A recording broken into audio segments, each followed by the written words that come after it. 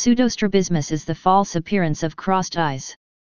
When the eyes are actually crossed or not completely aligned with one another, it is called strabismus. Pseudostrabismus generally occurs in infants and toddlers whose facial features are not fully developed. The bridge of their nose is wide and flat, creating telecanthus, increased distance between medial canthus of both eyes.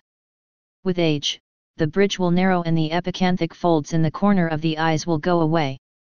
This will cause the eyes to appear wider, and thus not have the appearance of strabismus. To detect the difference between strabismus and pseudostrabismus, use a flashlight to shine into the child's eyes. When the child is looking at the light, a reflection can be seen on the front surface of the pupil. If the eyes are aligned with one another, then the reflection from the light will be in the same spot of each eye. If strabismus is present, then the reflection from the light will not be in the same spot of each eye. Rakel's textbook of family medicine states, a common misconception is that children with crossed eyes outgrow the condition, but this is generally not the case. This belief stems from the confusion between true strabismus and pseudostrabismus. When a child's eyes are truly crossed, it is always a serious condition and requires the care of an ophthalmologist.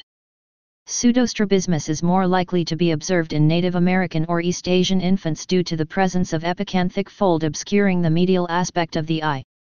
Please subscribe and thanks for watching.